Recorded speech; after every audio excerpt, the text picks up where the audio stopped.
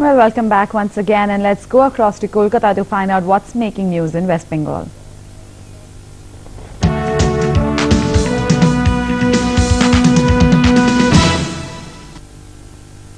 Thank you. Good evening and welcome. Our top stories.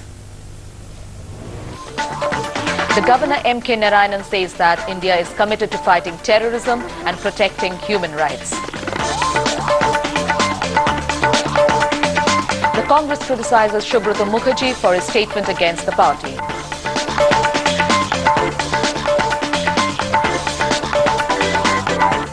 The birthday of the founder of Santhali script, Raghunath Murmu, is observed.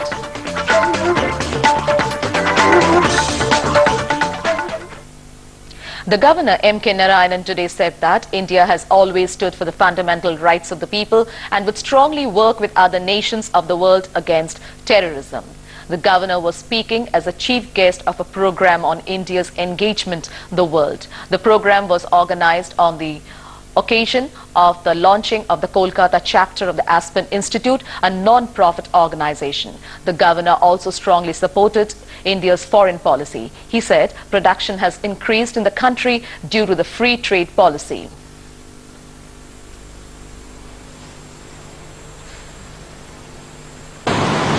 I'm also delighted to speak on the subject of India's engagement with the world.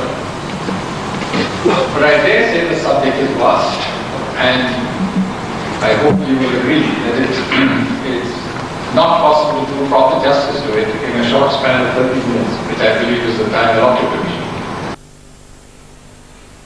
Former Member of the Parliament Krishna Bose, former Chief Mentor of the CII Tarun Das were also present.